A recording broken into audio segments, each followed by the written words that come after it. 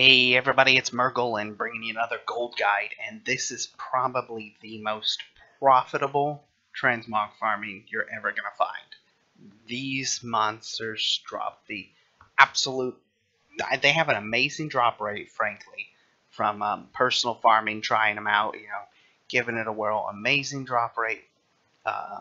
They drop some of the most expensive items transmoggable, including the Lofty sets, the Vanguard sets, and the Glorious sets. All extremely rare, only from Kalimdor.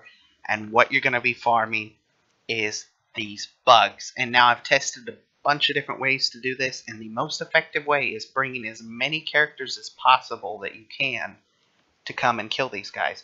These little 55 yellow guys, these are who we're going to be killing. I kill everything else because it's around, obviously, but you don't want to kill any bosses, and you're simply going to bring as many characters as you can.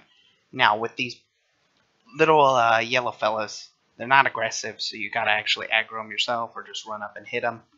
But for some reason, they have really good drop rates on greens.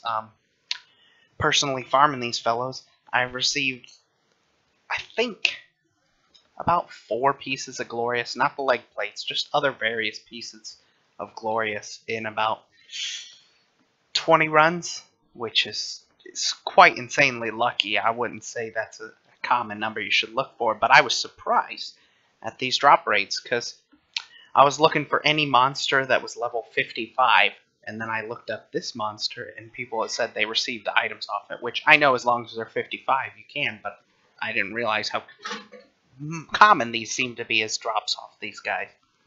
So sometimes they don't get any loot, as you see, but you're going to want to kill them all. And if you'd like, you can run outside and reset the instance, but it's not as effective, not at all, because it takes too much time to run out and reset. No, you're going to bring, I'd say at minimum 6 characters if you can to this instance. They of course don't have to be level 100. You can do this easily on level 85, frankly. So if you have any characters, I would say bring 6 and bring them here. So what you do is you clear them up. There's a few behind that boss, but don't kill the boss, because if you kill the boss, they won't respawn, because now they're dead. So yeah, the boss would lock you out from killing anymore. But your best bet is many characters you can. Don't kill any bosses. In fact, just ignore them. And come over to these guys. The reason why, let me explain it, is the reason why is certain items can only be dropped within a certain item level. So you're talking about item level 56, 57, 58. Those item levels are extremely rare because there's not a lot of monsters in Kalimdor that can drop that kind of stuff. So you're only going to be limited to a few monsters. And these guys have really good drop rates. I don't know what it is about them. They, in my opinion, don't act like a normal monster. You know, they're not elite, nothing, but they seem to have really good drop rates. I don't know if it's because they're acting as if they're elite, so they have elite-style drop tables. I don't know. They just are really good at dropping stuff. But what you do, finish up these last 3, pick them off. Okay, so everybody's dead. We've killed every single one that's possible. If you run outside this room, he'll stop attacking you. It'll show you who's in combat, but you can still log out. So let's get outside the room real quick. Okay, now we're outside, and he's done.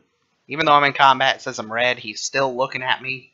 In fact, if I can get the right angle, I bet he's glaring at me angrily. But we can log out. That's all you gotta do. Now, I'd say the best class for doing this is Monk, because in reality, you don't want to kill them, you just want to aggro them and try and gather them up, because you'll be able to kill them down as fast as possible. But let's hop over to my Monk, who is inside the instance.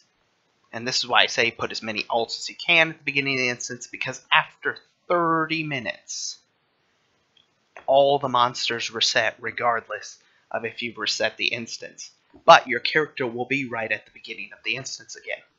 So there's no running back. You're not wasting downtime of getting back. You're doing a 20-second log as opposed to like a 3-minute run back. Maybe not 3 minutes, but it feels forever to get there. I'm just saying this is the most efficient way because that way you're just constantly coming back to kill monsters. You're not running out to reset. You don't got to go through the loading screen of going outside. I mean, it's just all about efficiency. And I'll show you this one. I'll show you why I think Monk is the best. It's just more effective in my opinion for doing this. Because you can aggro everything. They've got roll, which is really nice. The Dizzying Haze is good for aggroing stuff too, because you don't kill it, it just starts following you as opposed to dying. Which means you're not running around wasting time looting. You can just simply pick everything up. Now, as I was going to say too, make sure if you're not on a class like a rogue that you jump here. Because if you don't, you're going to jump to your suicide. If you jump straight down, you're dead. There's no getting around that. You're going to die. But if you jump there, you'll be okay on any class. If you're a panda, of course, you can jump to the straight down too, because you've got that bouncy racial ability, which is essentially the same as being a rogue. And you won't die instantly from the fall. But this is what you're basically going to do if you're on a monk. You don't want to kill them because it's more efficient to just gather them up and then kill them all down at the end. Now, these guys, they do that stun, which can't be avoided. I'll usually pick them off in this room. If I can get to this room, they don't want to let me. It'd be really cool if I got glorious Legplates. You guys would freak out. I would freak out, frankly. I've never, ever gotten a glorious Legplate drop. I've received pretty much every item in the game except that. Okay, did we get anything low item level there? Keeper's Armor. See, that wouldn't have dropped off a normal one. It's not extremely valuable because it's a 54 item level, the same as that. But they're both valued at about, this is 850. That's valued at 1600. So let's keep going. And we'll finish up this one. I'm going to kill these guys here because their stun is annoying and you don't want to get stunned all day. Waste time. Okay. Come on, guys. Get up. So, nothing there again. But as you saw, those are both 54 item levels, so it wouldn't have dropped off normal monsters of AQ. The only thing that drops it is these guys in here. So it was pretty much our only option for doing so. Or for receiving it. Now, of course, 54 item levels aren't rare because there's plenty of monsters that are still available that are 51 and above, but still quite uncommon, you know. It's not like it's a normal thing. That's why it's expensive. Bouncy, bouncy, bouncy. See how, though, I can gather them up and kill them much more effectively on a monk than I was doing so on my warlock. I was just showing you on my warlock because, I mean, it's Murgle. He's back. He's alive. He's got to be in the videos. Only makes sense. You know what I'm saying?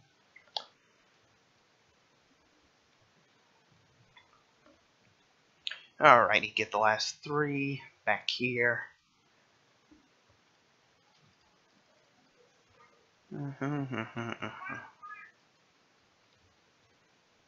And that's it. You go back outside there.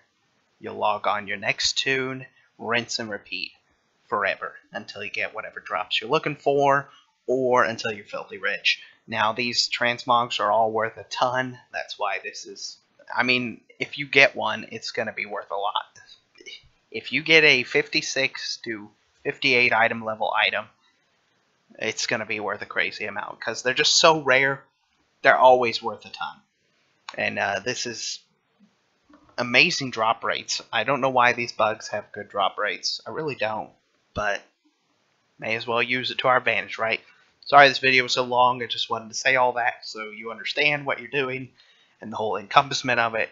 But this will make you a lot of gold. I'm telling you, it's just a ton. Look, here's a prime example. The very next run, I logged into my monk on the very next run just to show you that a glorious piece, glorious sabatons. It says they're valued at 13k. I don't doubt it. Glorious is one of the most sought after sets in the game. Very next run, as I shut down the video, I logged on the next monk, and then bam, here we go. We got a glorious piece. And we even got a blue off of one of these guys. So I'm just telling you, they have great drop rates. I don't know what it is. I don't know why. Farm them. You won't be disappointed. Alright, everybody. Thanks for watching.